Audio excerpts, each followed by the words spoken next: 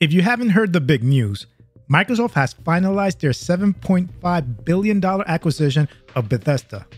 Bethesda is a game studio developing the very popular Elder Scrolls and Fallout series.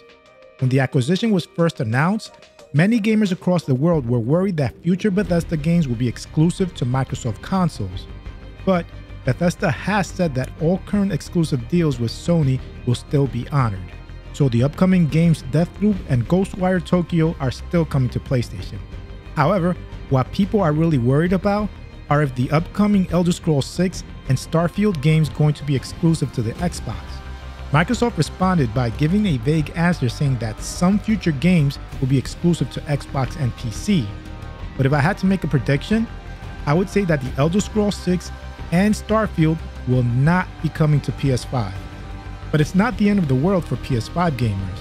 You will still be able to play Starfield and the Elder Scrolls 6 without owning an Xbox. And there is also going to be options for non-PC gamers. Microsoft has committed to having all their games on PC.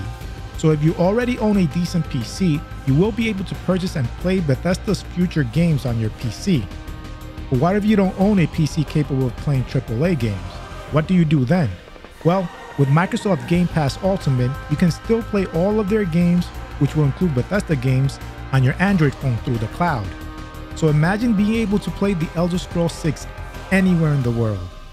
Well, as long as you have a good internet connection. Microsoft is also working on iOS support, so hopefully by the time the Elder Scrolls 6 or Starfield come out, you will also be able to play the games on an iPhone. And if Microsoft really wants to compete with Stadia and Nvidia GeForce, they can release browser support for their cloud gaming service. So imagine being able to play the games on a $35 Raspberry Pi. The service is still in beta, so all the devices you'll be able to use with it are still yet to be determined. But for now, it is Android exclusive. Game Pass Ultimate does cost $14.95 a month, and you may not like paying to pay a monthly fee to play a game, but remember, you're not only getting access to one game with Game Pass. Microsoft is putting all their games on Game Pass.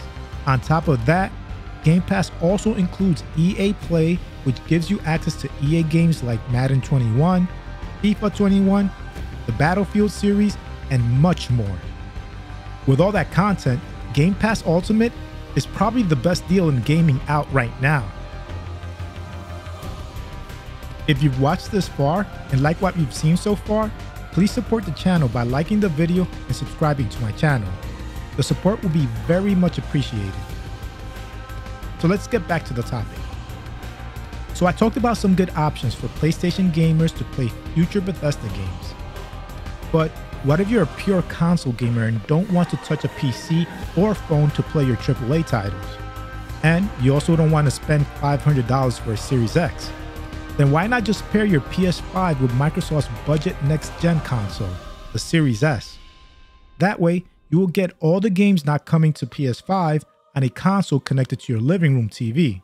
And at $300, you'll also save yourself $200. So Microsoft is giving everyone plenty of options to easily play their games. So PS5 owners, don't worry about the acquisition of Bethesda by Microsoft. You will still have the opportunity to play their games without an Xbox. Would I prefer Bethesda stay independent? Of course, but if I had to choose between Microsoft or Sony purchasing them, I would 100% choose Microsoft. If Sony had purchased them, then I guarantee you would only see Bethesda games on PlayStation, and that is far worse for gamers. Anyway, I hope this video puts you at ease about the Bethesda purchase. The more ways gamers get to play them, the better it is for everyone. Thanks for watching, and I'll speak to you next time.